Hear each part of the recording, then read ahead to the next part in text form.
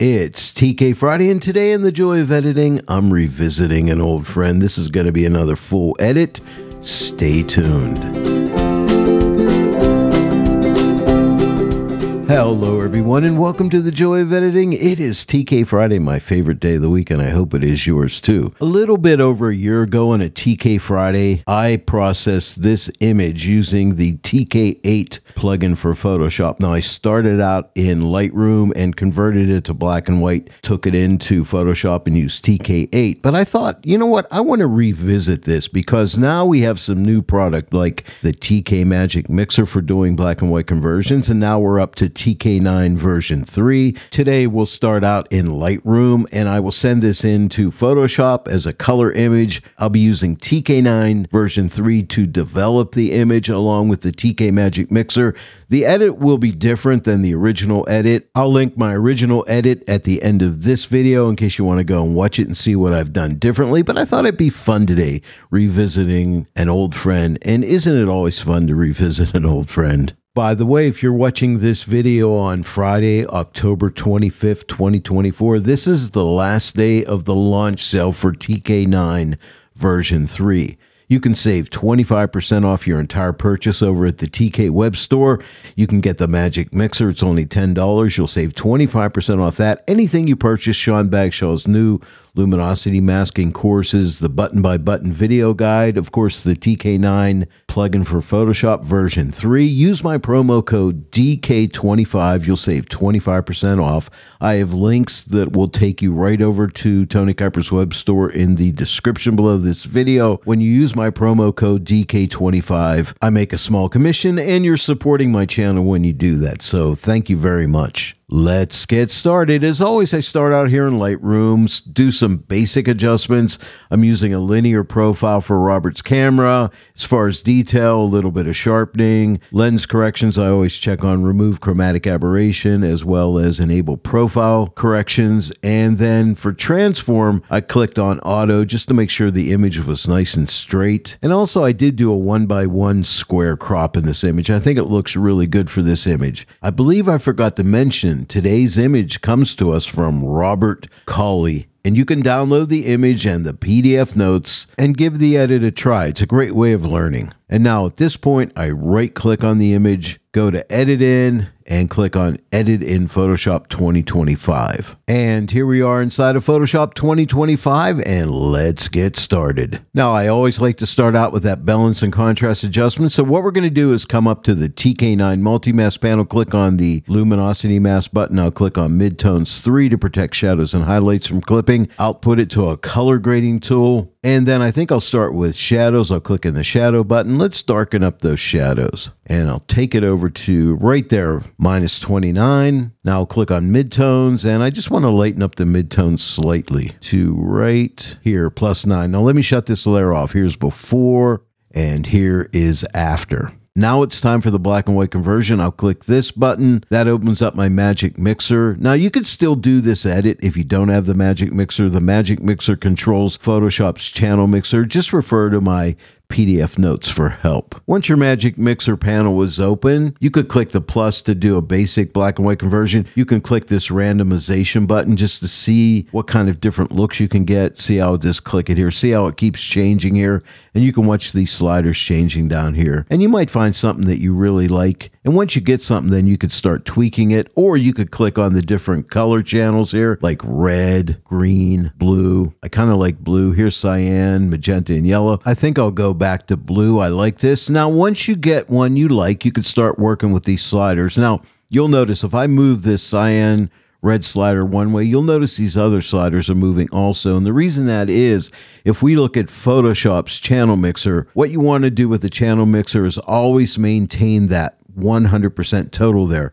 Now you'll notice whenever I drag these, we always maintain 100%. But if I were to come up here and drag these, I would get off 100%. And that is why it's so hard to use a channel mixer in Photoshop, but the Magic Mixer makes it easy. It turns it into something magical. This does it all for you. But all you do is adjust it, and once you get a look that you kind of like, you're good to go. But you'll notice we have this button right here. If I click it, we can save out presets. If you get a conversion that you like, you can save it as a preset. When I was working on on this edit the other day, I came up with this chair and shadows preset. So I'm going to click on this, and that was the look that I liked right there. And these are my settings, and all this information is in your notes, by the way. Once you've done your conversion, you can fine tune it. And if you come to the Magic Mixer panel, you see this button right here, click it, and you'll note that we get a color luminosity adjustment layer, and it sits under the Magic Mixer layer. Now, it's not working with the black and white conversion. It is working with the colors of the image. But what it does is anything that is red in the image, if I move this slider to the right, it'll lighten up any of the red tones, the luminosity values, okay? Or if I move it to the left, it'll darken up the red tones. Same with yellows and greens and so on. What I'll do right now, I'm going to shut this layer off and enter the values from my notes and show you what I came up with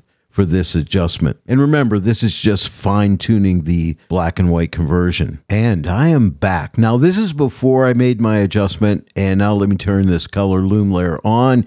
Here is after. So again, here's before, and here is after. Just the fine-tuning of the black and white conversion. Now I'll make the Magic Mixer layer active, and we will continue developing this image. I'll click this button to close my Magic Mixer panel. And what I want to do is I want to use a TK action and add a clarity action. And it's right here. I'm going to click on this, and black and white images love clarity, texture, and detail. And notice I have a high pass filter. And what I want to do is adjust this radius a good bit over to right there, 100.1. Sounds like a radio station, 100.1 on your FM dial. And I'll click OK. And now let me shut this layer off. Here's before and here is after. But see all that beautiful detail coming out? I really like it. Now let's add some texture and detail. And to do that, I want to go into the camera raw filter. So we have a button on the Commodore CX panel, and I love this button. It's been updated. When you click it, it stamps all your layers together, turns it into a smart object, and then sends you into the camera raw filter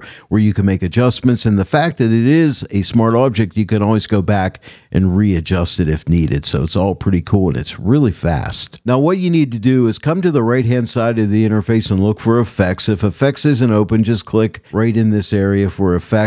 And then we have texture. I'll adjust the texture first. I'll drag this to the right over to right there, 40. And now let's work on clarity. I'll just do a little bit of clarity. How about that? Plus 25. And how about some dehaze? That'll increase some of the dark contrast. If I move this to the right, I'll take it to plus 20. Oh, look at that. That looks really good. And I like it over the entire image. If you want to see it before and after, you can click on this eye and hold as you're clicking. There's before and here's after. Or you could come down here and click this button to see the before. Click it again to see the after. I like it. And now all we need to do is click OK, and that'll send us back into Photoshop. And now here, I'll shut this layer off. Here's before.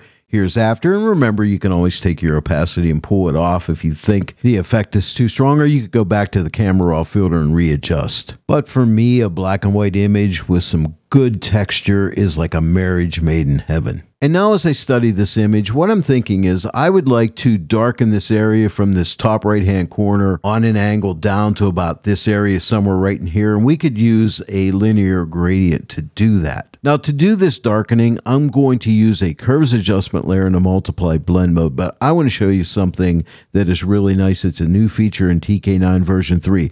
If you hold your shift key down and click on the multiply button, you'll get a curves adjustment layer with a black mask in the multiply blend mode, and the layer is named for you multiply brush. And you're also set up with a white brush that you could go ahead and paint on darkening effects on your image. Or if you want to use a gradient, this is also great because it sets you up to use a linear gradient. So now I'll click on the gradient tool and make sure you're using the live gradient. This is a drop down. You don't want classic gradient, you want gradient, which is the live gradient. And then right here, this is a drop down. Click on here. You want to make sure in the basics folder, if your folder isn't open, just click right here and click on this button right here. This gives you a black white gradient. And then what we want to do is make sure you have reverse checked on. And then the other thing is make sure you click on this button for linear gradient. And now we can draw our gradient. I'm coming right here. I'm clicking and dragging down. And what I want to do is drag to like maybe right about here. And then you see this diamond. We can make an adjustment. You see, I like to call this like a window blind effects. You see how I can adjust that? And I want to take it down to maybe somewhere right around here. And maybe I'll just move this over just a little bit to right here. Now, if you don't want to see this line, if you click right here on the curves icon, that'll go away. Now, it is pretty dark back here, but I like it. I think for the artistic look, it looks really good. But what we can do is, I need to get to my multi-mask panel. Right now, my color grading tool's in the way. I'll click the X. Nothing changes on any color grading tool layers. And what I want to do is go and click on this button to go into the Edit Blend If mode. And this is new with TK9 version 3. We've always had no darks 1, no darks 2, no lights 1, no lights 2, but now we have 2 new buttons. This button here for no darks 1 and no lights 1, protecting both areas at once,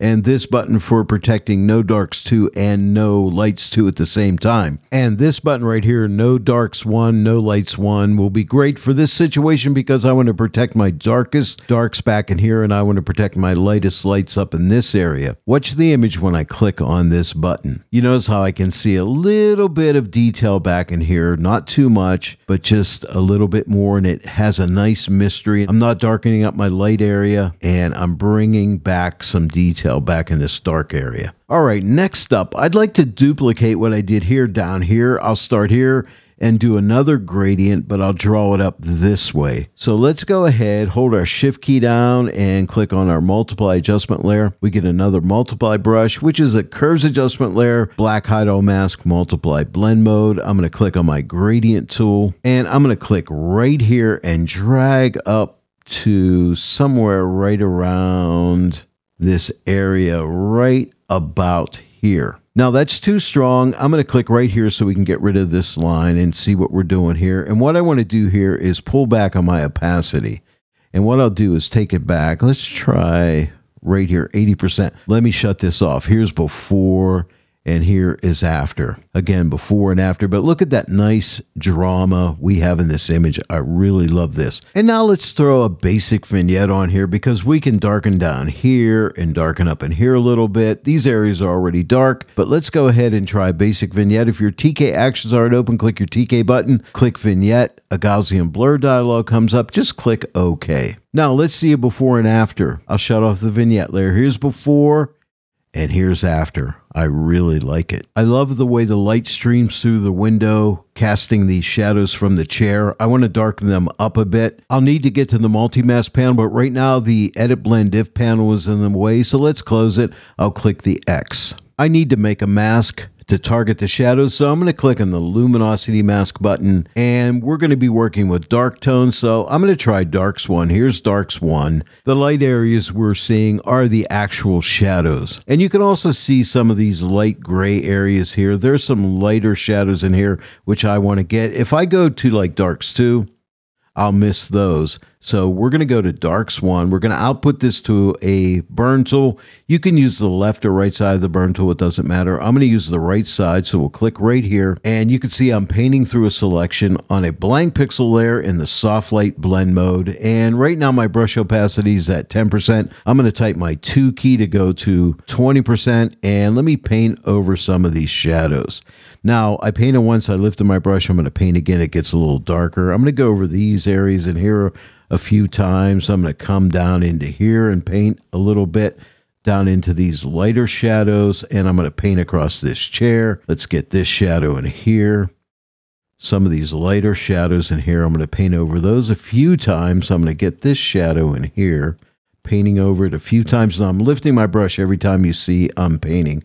Making the brush a little smaller. I'll go over this a couple times. Let's go over some of these shadows in here, maybe off here a little bit and down here, over in here. Let me go ahead and shut this layer off. Let's see. Here's a before and here's an after. Again, before and here's an after.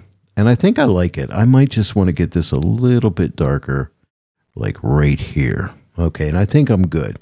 One more time, before and after. And next, I want to turn my attention to the shadow on the chair here. Now, this is more of a mid-tone, so I'm not going to use a luminosity mask. I'm going to use a zone mask instead. I believe it's going to be more effective. I'll click on the zone mask button, and I want to sample this tone like right here, and we'll click OK. Now, we can fine-tune this a little bit. I'll take in the Tighten slider and drag it into the left. So I think maybe right about here really isolates that. And now this is a new feature in TK9 version 3. If you double click the levels button for refining levels, you will get an auto level adjustment. And it's great for zone and color masks. So I'm going to double click auto and see how the light areas get really light. So you get pure white and pure black, which is really cool, which really gives you a stronger mask. I love this new feature. And now let's output this to a burn tool. So I'll click on the right side of the burn tool. And now with 20% brush opacity, I'm just going to paint on these shadows here, just to darken them up just a little wee bit.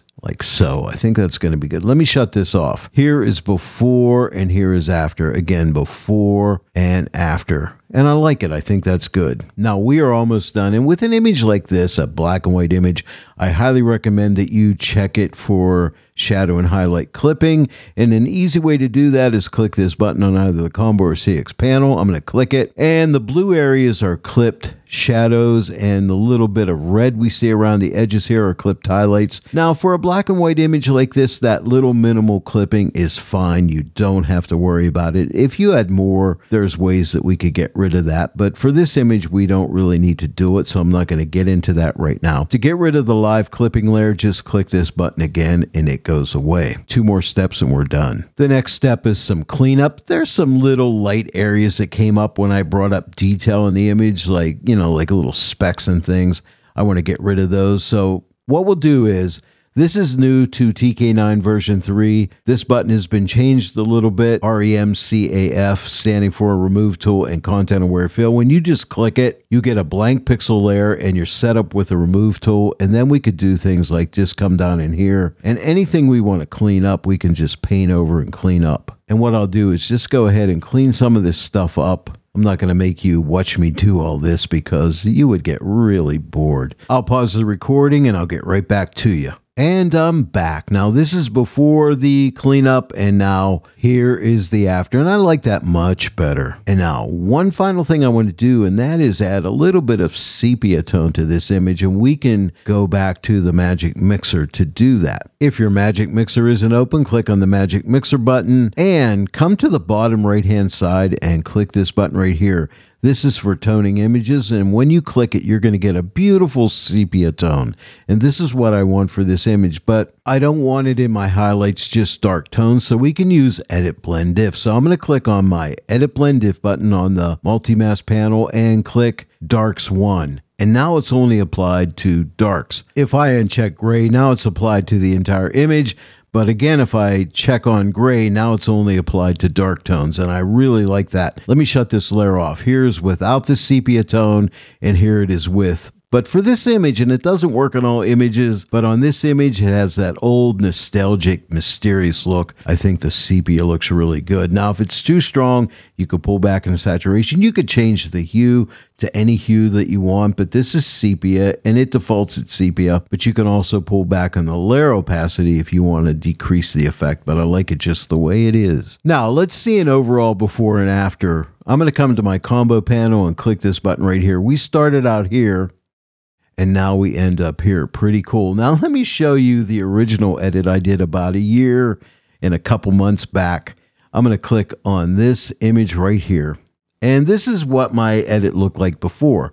So compare that to the edit I did today. I like them both. 2 different interpretations, 2 completely different edits. Again, we're back to today's edit. I think I like this one better, but you know, that could change tomorrow. It's all subjective. I usually like the last thing I've done the best. Okay, so I'm enjoying this one right now. I'd highly recommend that you download the image and the PDF notes and give the edit a try. Well, there it is, everyone. Another TK Friday comes to an end. I hope you all have a great weekend. And don't forget, if you're watching on October 25th, 2024, This is the last day for the TK9 version 3 launch sale. Use my promo code DK25 and save 25% off your entire purchase. If you enjoyed today's full edit tutorial, please give it a like and share it with your friends. And if you're not yet a subscriber to my channel, please subscribe. Click that bell notification icon. Click all so that you'll receive all notifications.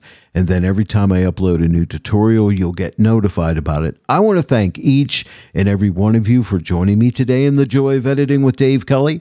I'll see you all right here next time. But until then, happy editing.